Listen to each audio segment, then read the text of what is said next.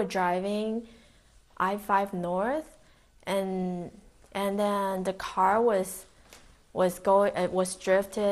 shifted a little bit to the left. So basically, what my dad just tried to straighten it, and all of a sudden, like our car just geared to the right hand side, and then our car just fly up across the right lane because we were staying at the left, and then our car just shoots off like an arrow into the air and then airborne off the freeway. He was stepping on the brake, and I don't know why it didn't work, and our car just continued to shoot to just speed up.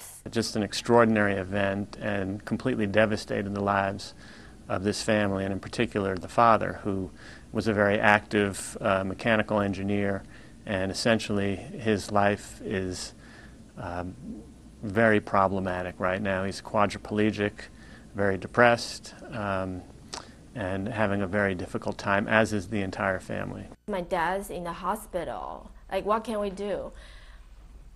He used to hike every week, but now he can't do it anymore. He's afraid to even go outdoor. He's even afraid to go to the restaurant that's in the hospital, just different floor, and he's having a hard time even urinate because he break his neck during the accident. And it was very hard for us.